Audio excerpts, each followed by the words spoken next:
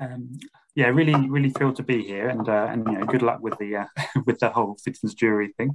I sit on the oversight panel, and I work for Team London Bridge, which is a business improvement district. So it covers the area which is basically London Bridge to Tower Bridge, and it's got More London, the Shard, the station, Guy's Hospital in it, and lots of other kind of buildings in between. We represent the businesses there, so there's about 350 businesses, some very large, like some of the like News UK, or others. Some are very small, like small restaurants. So a really real mix in the area, and they pay kind of money for our services to exist, and we cover things like additional cleaning, security, marketing, and the work that I do is about things like bringing in greenery into the public realm, and more and more we're working on sustainability. So we engage a lot with our business community, and they really want us to push sustainability and help them to be sustainable.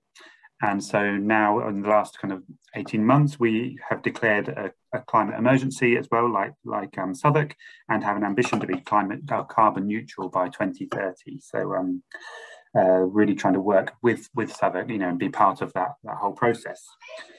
To do this, we're setting out on our journey with a carbon strategy, which we're just about to embark on. We already do quite a few kind of sustainability things like planting or recycling and trying to replace van trips with cargo bikes, but we want to do much more, because we need to do much more.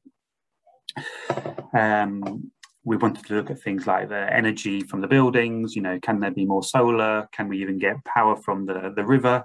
Do we need so many lights on the riverfront? I'm sure you've seen that at night time when all the lights are on and no one's home. Is that really necessary?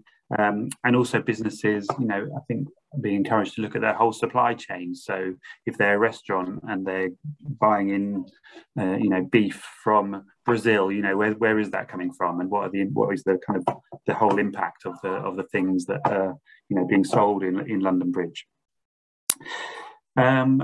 So on the oversight panel, we're representing business, because I think what you're doing has to represent the whole of Southwark, and hopefully what we can do will be to inspire other businesses across the borough.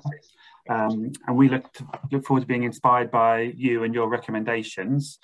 In our carbon strategy, in terms of timings, we've made sure that the recommendations that you make will be done before we make our own recommendations. So we'll be taking that on board. So hope that motivates you to do your work, and we will be listening intently. So yeah, good luck.